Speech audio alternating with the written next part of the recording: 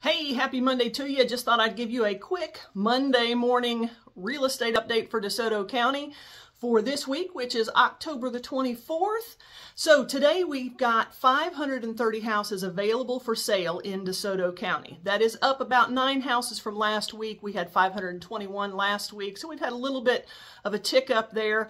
But again, this is up considerably from this time last year when we had only about 300 houses available for sale. Now, that all being said, we are still low on inventory, generally speaking, throughout the county. Right now, we have 1.8 months worth of inventory, which actually is up from about 3 weeks ago when we had 1.6 months worth of inventory. Now, as you might remember, a seller's market is below 4 months. A stable market or a balanced market is 4 to 6 months, and a buyer's market is over 6 months worth of inventory.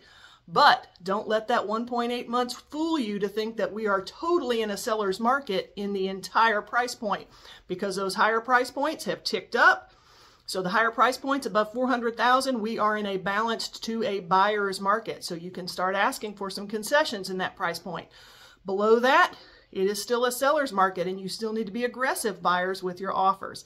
All right, so hope that helps. Hope y'all have a great week. Talk to you soon.